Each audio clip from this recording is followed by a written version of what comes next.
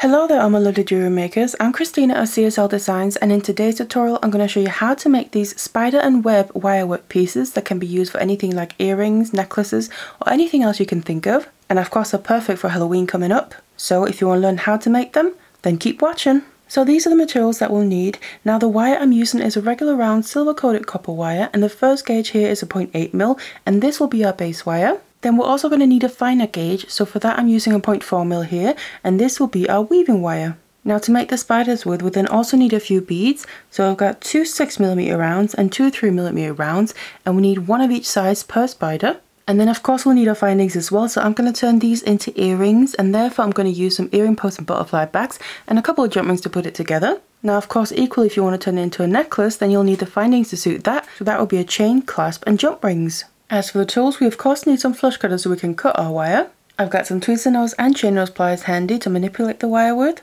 And then these 6-step bell making pliers for any loops we need to make. You can of course also use round nose pliers for this. So you can always check the description box below the video for the material list and useful links. Otherwise, let's get it all ready and let's get started. So first we're going to start out with making the web. And for that we're going to need 3 lengths of our 0.8mm here, of about 15 centimeters each, and just make sure they're nice and straight so we don't have any kinks in them. And as for the weaving wire, I'm going to leave that attached to the reel because it's kind of hard to know exactly how much we're going to need, but also that way we have minimum wastage. So to get started, we need to grab all the lengths of the base wire and then also the weaving wire. Now put all the lengths of base wire together, make sure the ends are even there, and just lay them flat next to each other. You then want to find about the midpoint, put the end of your weaving wire behind there, and just leave a bit of a tail so we have something to hold on to. Now what I'm going to do is at the midpoint of the base wires, we want to just wrap the weaving wire around all of them at once. And I'm just going to do 2 wraps. Make sure the wraps are nice and tight together. And we can always go in and just squeeze the wraps tight and also tighten them around the base wires there. So we have something a bit like that. And then from here, what I'm going to do is take one length of wire at a time. So I'm just taking the one on this side first, and I want to just make sure that the wraps I just did stay in the middle. I'm going to take one end here and bend it against the wraps, just coming at an angle like that. And then I'm just going to take the other end of the same wire and repeat the same thing. Hold on to the wraps in the middle there, and then bend the wire outward against the wraps again so it comes at an angle and sits a little something like that. You can flip the piece around and repeat the same thing on the other side. So this is the other outer wire. Grab onto just that one, push it against the wraps and have it come out about the same angle as the wire on the other side there. And the same with the last one, just separate it out and then push it against the wraps. So we basically have all our wires separated out, going almost around in a circle, you could say, coming out at different angles from the middle. Now of course don't worry about it being perfect because an actual web in real life isn't 100% symmetrical either. But then everything is a bit loose, so just hold on to it the best you can. I'm then going to go back and hold it so the wire that I'm using to wrap with is coming down here. And as I'm holding on to everything in the middle, I'm going to just wrap this wire around one of the base wires, and that's just the wire in the middle running straight through. We didn't bend that one, it was just the outer ones that we bent. But then what we basically need to do straight away now is start building the web from the middle, working our way outward. So I've done one wrap here on this length of wire. I'm going to then just do another one on the same length and make sure to push them down nice and tight. Then I'm going to just move over the next wire, and it's most important here just in the beginning to hold everything in place, because as you can see these lengths that we bent can still move around. They're a bit wobbly, so the angles can easily change. So that's why when you then wrap the next one here, I'm going to go over the next one like I said, bring it around, but then as I'm bringing it around I'm going to make sure it has the angle that I want it to have and it stays like that, and then just do another wrap there and then bring the wire over it, but then also over the next length of base wire and just kind of put that tail out of the way, and then go over this next base wire once and then bring the weaving wire around again, which is twice, but then this time also go over the next base wire. So as you can see, we're moving our way around gradually, one at a time. We're working our way to the other side with the other one that's still loose. As you can tell already, this one is more stable now, but then we just want to wrap around the next one here the same amount of times. So once and then twice. And on the second one here, we go over the next base wire as well. Just rotate it however you need to, and then just make sure you hold this wire in place for the angle that you want it to have. And then we can just wrap our weaving wire around to basically fasten it in place. Like that. And then go straight over the next base wire. Wrap around that once and twice. There we go. So I've now gone all the way back around, and the next wire is the one where I started out. So this was kind of just the initial little round that we've done. What I want to do now is get into the actual pattern that I want to be using throughout as well. So I just did 2 wraps on each wire as I work my way around here. What I want to do now is actually do more wraps each time, because that's going to create a little bit more spacing within the web. Obviously it all depends on how you want yours to look. You can make it quite tight or more open. That's all going to be determined by the wraps that you do. So we're then just bringing the weaving wire over the next base wire there, and we're going to do our wraps. And this time I'm going to do once, twice, 3 times, and then I'm bringing it around a 4th time. But this time I'm then going to bring the weaving wire over the next base wire. So you can see we've now done more wraps than we did the other time that we worked our way around, and that's going to just create a bit more spacing between the lengths of wire, like I said, as they're crossing between the different base wires. And I'm going to basically continue with that. So going over that next base wire, I'm going to wrap once and twice, a 3rd time, and then a 4th time. But the 4th time is when I'm going to then bring it over the next base wire to basically repeat the same thing. And just make sure that all the way along that your wraps are always nice and tight, so you can just constantly make sure you push them down to avoid as much gap as possible. But then here we just do the same. Wrap once, twice, 3 times, and the 4th time we then bring it over the next base wire, and then continue like that. And you can already kind of see it creates a little bit more space in between and kind of opens up the web more. And you basically just want to keep going like this, and just keeping an eye on your base wires throughout, because obviously they can move a little bit, especially if you tend to wrap a bit tight like I do. So just make sure they don't move around too much and somewhat stay in position. And this is what it then looks like as I've gotten further on. We have the web in place. Now obviously you can keep going and make this however large you want to, or you could stop sooner if you want to make it smaller. And also another way to personalize this is the amount of wraps that you make.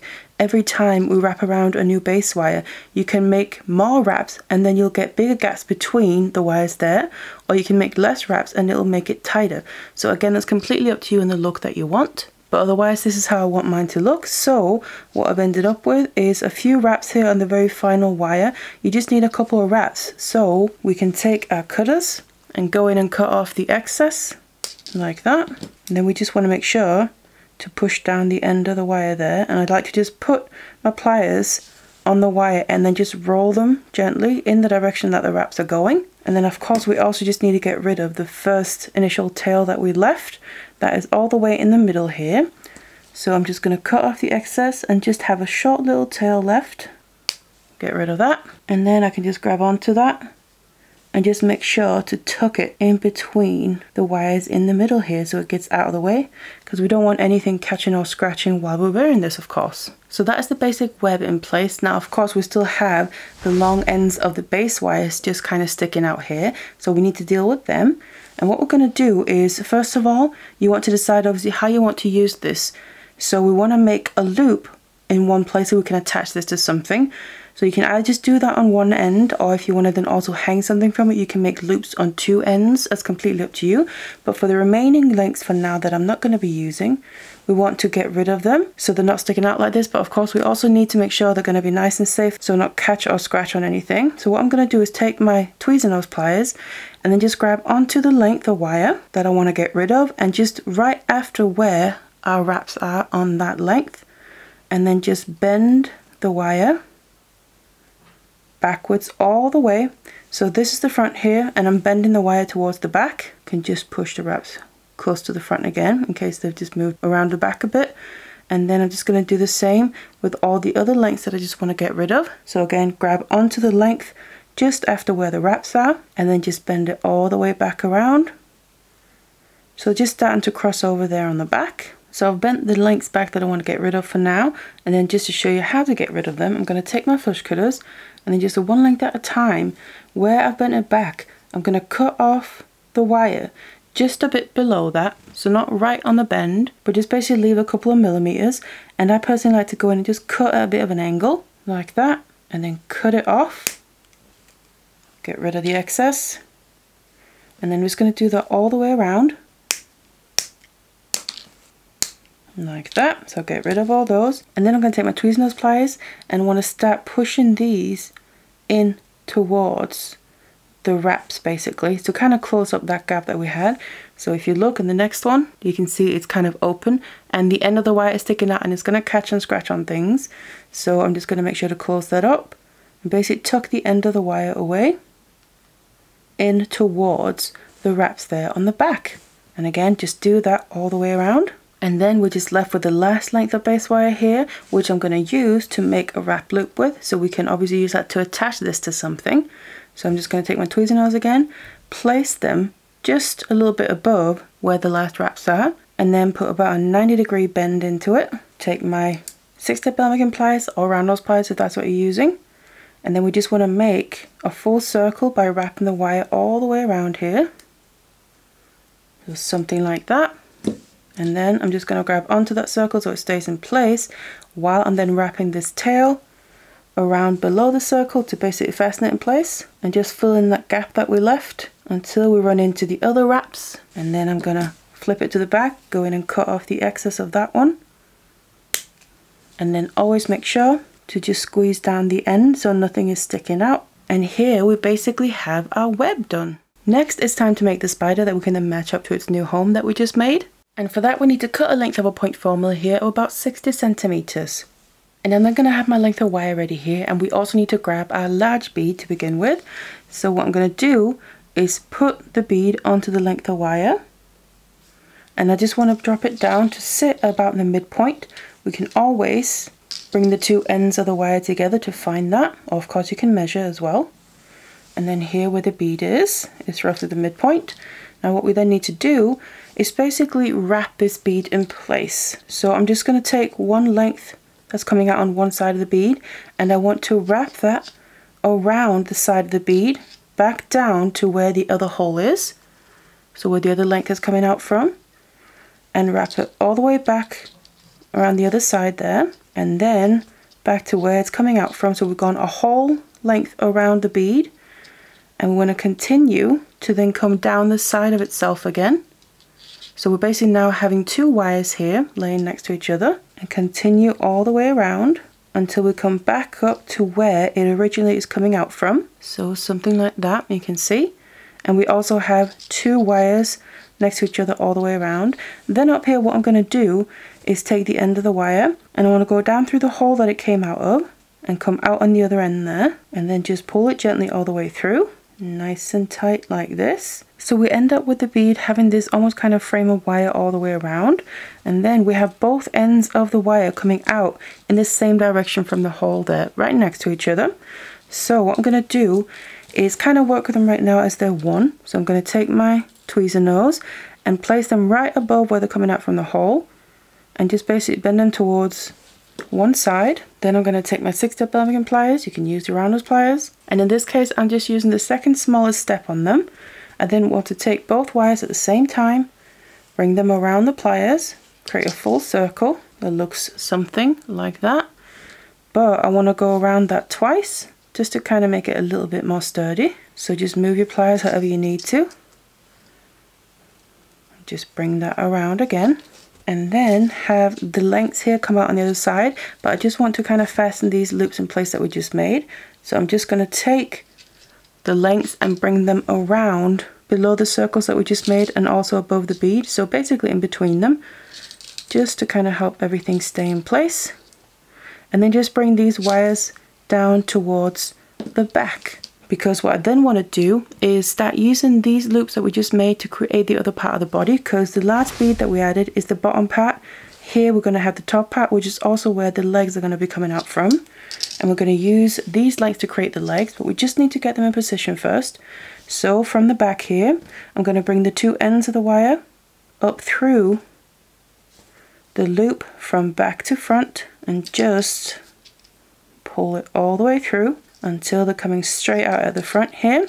And then I just want to separate them, so I have one length coming towards the left and the other length coming towards the right. And then just also make sure they're coming out all the way towards the bottom as far as they'll go. And we then now need to start making the legs. And we're just going to do this on one side at a time. And what I personally like to do is bring in a ruler to make sure the legs get as symmetrical as possible.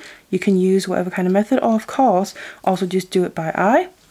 Now on one side here, doesn't matter what side you start on, what I'm going to do is measure from where the wire is coming from the circle, and then I just find for the size that we're making and the materials that we're using, about 1 centimeter is a pretty good measurement for the length of the leg here. So place your pliers so it's 1 centimeter further out, and then bend the wire underneath back on itself, and then we need this to come back up through the circle in the middle there. Just keep hold of it with your pliers, bring it all the way through. So we basically have 2 lengths of the wire on top of each other, and then what we need to do is fasten this in place by just doing an extra wrap here. Now it can be a little bit fiddly, but then just hold on to everything. You can remove your pliers if you feel like it, grab hold of the leg, and then just bring the wire straight around that circle again. And you don't need to pull super tight because you don't want to accidentally pull the leg tighter or anything and make it shorter, but just bring it around again like that, and that kind of fastens that first leg in place. So just doing that extra wrap. Then from there we just need to make the next one straight away. So you can obviously keep measuring like that, or you could also then use the first leg to measure the next one. So basically just use that as a guide. Place your pliers and then bring the wire down behind the pliers to come up through the circle in the middle there, the same as I just showed you before.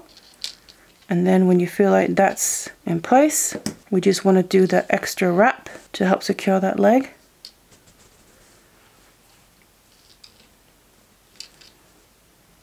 Just a single one is fine.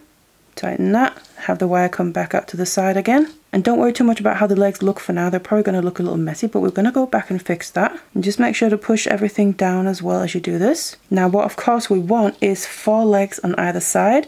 So I'm just going to make another 2 on this side in the exact same way. So I've now got the 4 legs on the one side here. We of course just need to repeat the same on the other side.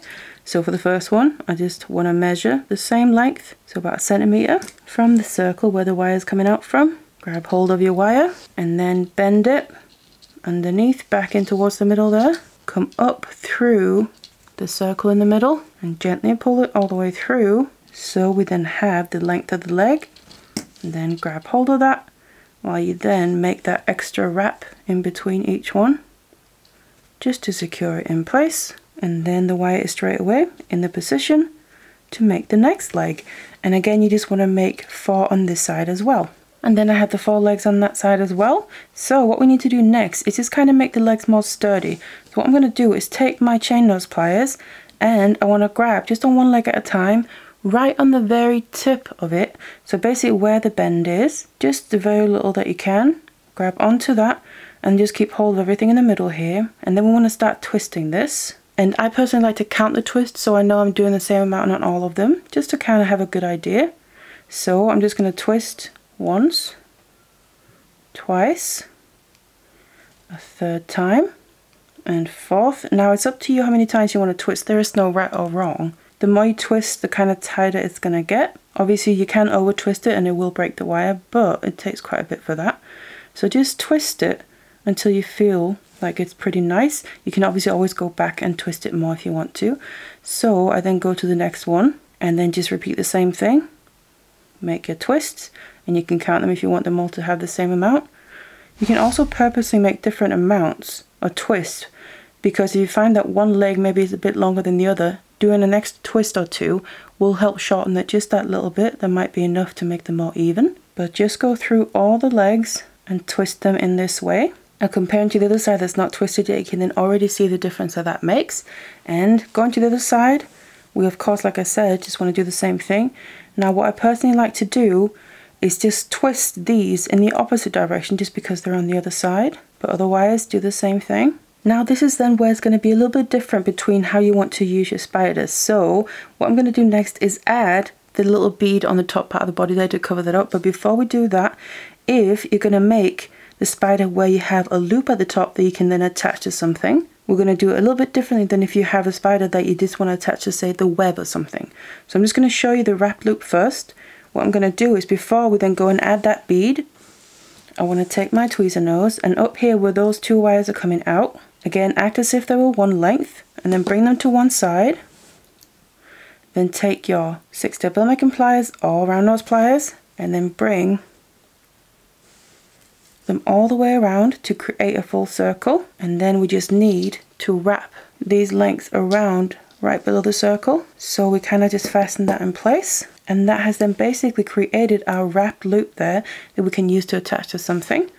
So I'm just going to put my pliers back just so they stay in place, while I then take these lengths here, bring them around to the back, but then I'm going to bring them through that circle in the middle where we created all the legs from. So just bring the two ends up through there from back to front, pull them all the way through. So they're coming out here where we now then want to attach the small bead to be on the top part of the body. So I'm just going to grab the bead and again bring both lengths of wire through the hole in the same direction, and then just have it come all the way down. And then what we need to do is, just before it goes all the way down, just kind of bring it up a little bit and then just put a little bend into it, because we need this bead to sit sideways across the loop on the top there. So just kind of pull it back a little bit so it's not all the way down to the circle, and then bring the lengths of wire back through in the same circle there, now from front to back. And then as we're going to pull this tight, we want to make sure the bead is just brought up a little bit away from the circle, so that when we pull it down, it's going to end up sitting sideways across the loop there, so we can actually see the bead instead of the hole. And then that's the top part of the body added.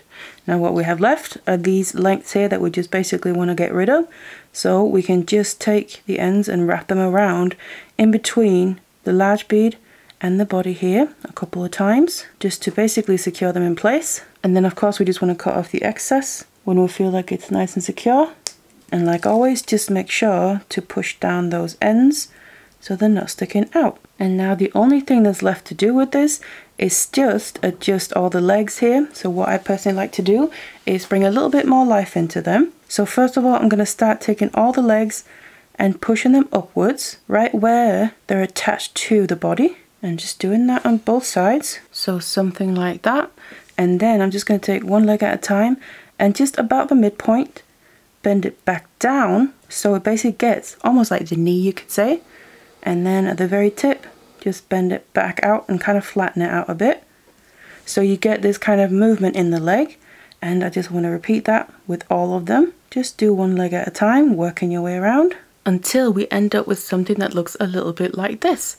So you can see the movement in the legs now makes it a little bit more realistic, but you then have the loop at the top there ready to attach to wherever you want. Now regarding if you want to make a spider without a wrap loop there at the top because you want to attach it directly onto the web, then what you want to do is just omit making that wrap loop, but otherwise bring the wires through the body there and attach that small bead in the exact same way.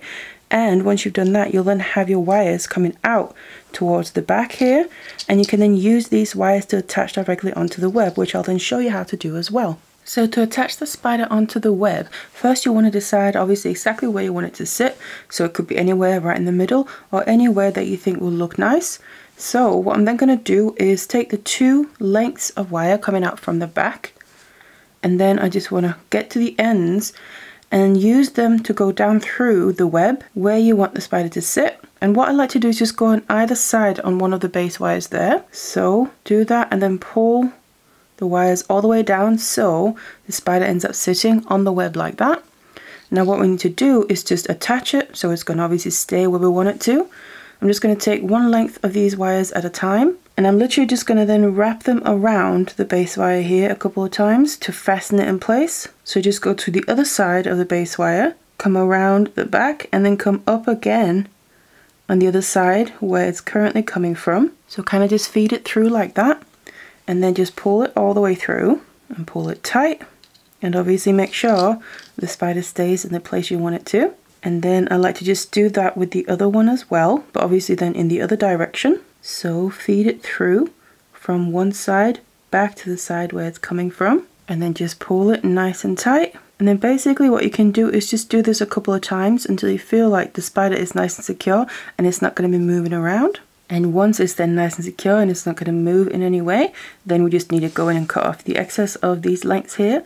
So take your cutters and then just cut off the excess, but make sure there's then a tiny little length left, or about 1 millimeter or 2 from where we did the last wrap. And also just cut off the other one there, because then I'm going to grab my Tweezernose pliers and just basically push down those ends and just do a little roll in the direction that the wrap is going to basically tuck it away and kind of blend it in with all the other wires that are wrapping around here. Same of course with the other length. So push it down and then just tuck it in, and then just make sure we can't feel them on the back there. And then we have the spider attached to the web itself. As for the other option, all I did was finish the web and then made a wrap loop on either end, so right opposite each other. And then the spider that we made with the loop, I literally just attached that to one of the loops there. And of course the other loop we're going to use to attach actual findings with. So that is another option as well, where you basically have the spider almost as if it's crawling into the web. And again, what could be kind of cool to do is actually attach a bit of a chain maybe. So it looks as if the spider is crawling up from a longer web, so it's hanging further down and into the main part of the web. So that's just a little idea, but you can really play around with these and make them look however you want to. And of course, if you're making a pair of earrings, you also don't have to make them look the same. You can make a set like this, and that in itself will be pretty cool. And then of course you just got to attach the earring findings to the top loops or whatever other findings you need depending what you're using them for. And then they'll be finished and ready to wear. So that is how you make these spider and web wire work pieces that can easily be used for different kinds of jewelry or even just some decoration. And also you can make loads of different variations of them. Now for many more tutorials within loads of different mediums, you can always check out my channel, and you can of course like, share and subscribe, and there's also a super thanks button below the video if you want to help support that way. Otherwise, I really hope you enjoyed this one. Thank you so much for watching it, and I'll see you in the next one.